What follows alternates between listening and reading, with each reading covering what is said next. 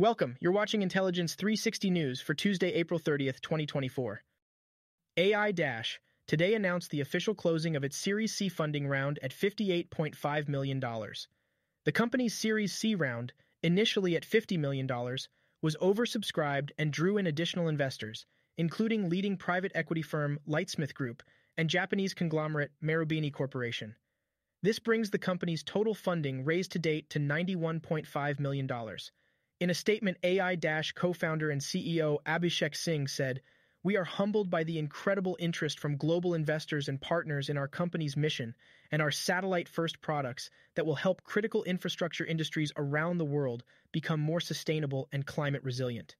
As we prepare for the next 100 years, it is more important than ever to ensure that we have reliable and sustainable infrastructure and the ability to better predict, prepare, and manage the impact of climate-related events. AiDash is making critical infrastructure industries climate resilient and sustainable with satellites and AI.